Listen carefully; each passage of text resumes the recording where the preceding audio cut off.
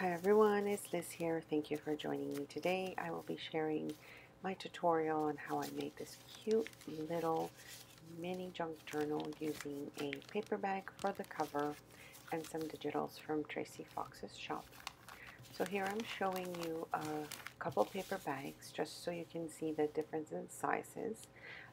It depends on what size of bag you have, how you will change that to your measurements.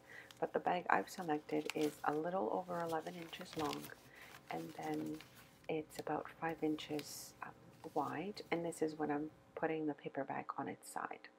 So as you can see, I have a little template that I like to cut out, and this is to cut out the pieces that I will be using for the fronts and back covers. So as you can see, the bag is facing up, which means the bottom of the bag was facing me.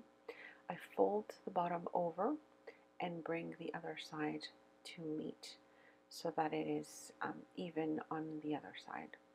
So I'll show you that again because this is what makes that little flip out and it gives you the shape.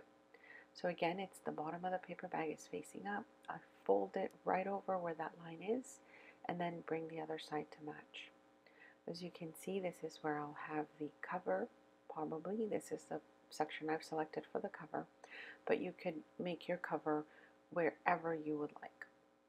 So again, I'm using the digitals from Tracy Fox. I will link the video of the completed journal in case you have not seen it, so you can see how it's going to look, and I'll be using these pieces to add to my mini journal. So the first thing I do is I cut up my pages that I'll be using for the covers, the front, the back, etc. And I've just used my template, which is that yellow piece of paper you see up above, to measure out the size that I will be using. And I love to prepare myself when I'm doing this, so have everything ready to go. So when I start the process, I'm just gluing things and adding them because they've already been pre-cut. I also like to have the pages or the pieces of paper that I've selected that cover the paper bag that leave a slight edge around the image itself, because I like to see the back of the paper bag peek through a little bit, especially when I'm using a brown paper bag, because it seems like it already kind of matches the colors that I select. So again, using my template, I'm not giving you measurements for that because it really depends on your bag. But again, my bag is about a little over 11 inches and 5 inches tall in the way that I will be using it. And the reason I'm showing you this is because that's what's going to help you with the signatures that you'll be adding later as well. So now I'll just be gluing the fronts and back covers, the inside covers. I'll add some music here and there when I don't have to, give you information about something.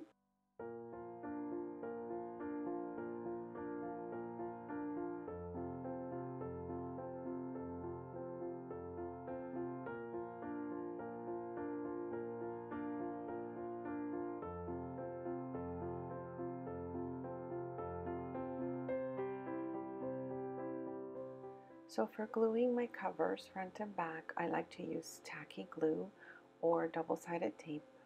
I don't use that school glue because I find that it is mostly water-based and it starts to warp my papers and my paper bag, and so I prefer to use the tacky glue or the double-sided tape when I'm adding the covers to the paper bags.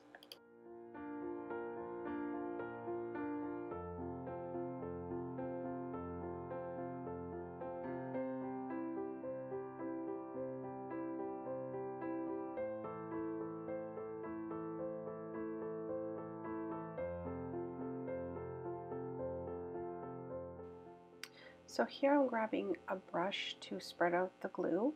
Sometimes I like to make sure it's nice and even, and I spread it out so that there's no little lumps or little air bubbles kind of left wherever I am gluing. You can do this with your finger. You can use an old gift card, plastic piece, anything that will help you kind of flatten it and really adhere it nicely to the surface works as well.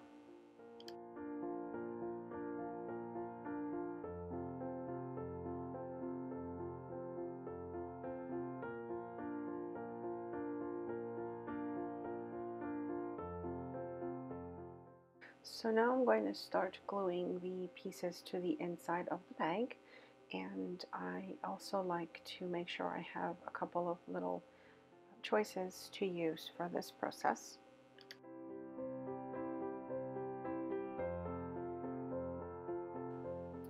Now, because of that little notch that the paper bag has, I like to add the glue directly onto the paper bag at this stage. This way I'm making sure that I'm not gluing the page to the entire paper bag on the other side, and then I won't be able to open it. Now, if you did not want to open the paper bag, then you would just skip that step and then just make sure that you glued everything together, and you would add glue to the inside pocket there of the paper bag so that you wouldn't have an opening in the front like I'm going to leave. Again, I used my brush to spread it out as evenly as I can, and I'll just continue to add the pages.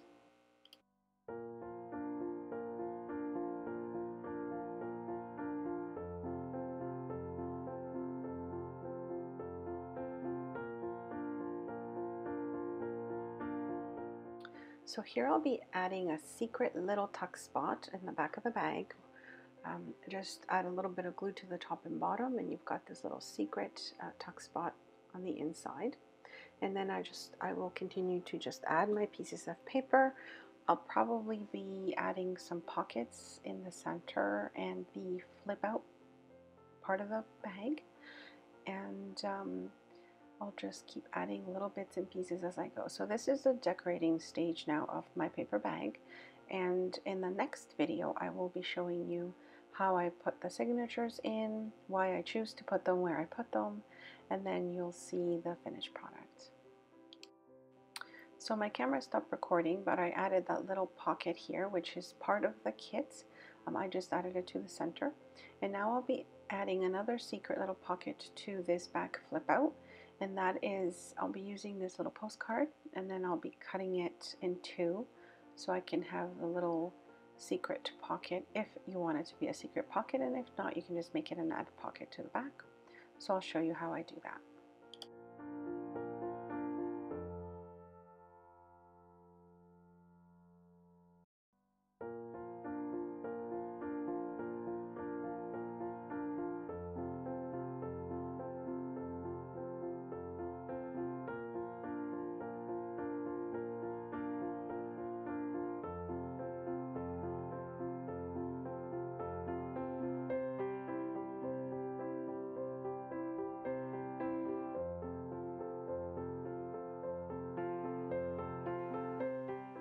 Now for the bottom piece of this pocket, make sure that you only put glue to 3 sides of the bottom piece so that you actually have the opening at the top.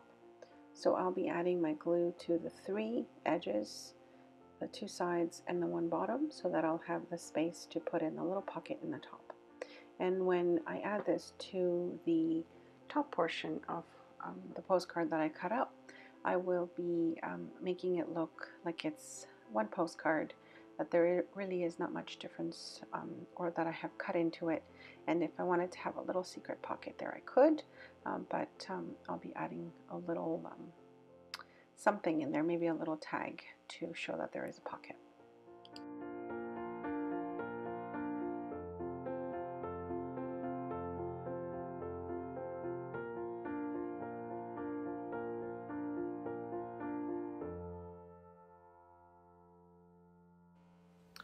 So I've decided to pull some pieces together, some Tim Holtz pieces, and just a couple of little things that I might use, like some washi tape, etc. And this is just for decorative purposes. Also, I might be making a little pocket out of this, and I just wanted to show you the little bits and pieces that I'm thinking I will be adding to it as well. So I decided for this part, I like this piece of scrapbook paper, which I think goes really well with it. So I'll just be gluing that on that part. And again, I just cut that to size. As you can see here, I've just added it to the, I guess the flip out part of the journal. And I really love the design. I think this is a page from Me and My Big Ideas, one of those paper packs. So I'm just loving how it's turning out. So again, you can use anything to decorate these and just really have fun with it. You know, add your pockets where you want, your tuck spots. This is just where you get to play with it. And I will be showing you a little later how I add the signatures. That's probably going to be in a separate video because this one is running a little long. So here I've decided I'm going to use this piece from Tim Holtz as a little tuck spot. And then, so then we've got, you know, 3 different pockets on the sides that this little mini will have. And I love these tiny little ones that she's designed. Look how gorgeous they are. So that's going to be, you know, sticking out of this little pocket. And then I'll add something here, maybe a tag. And yeah, I'll just let you watch my process of adding some fun elements to it.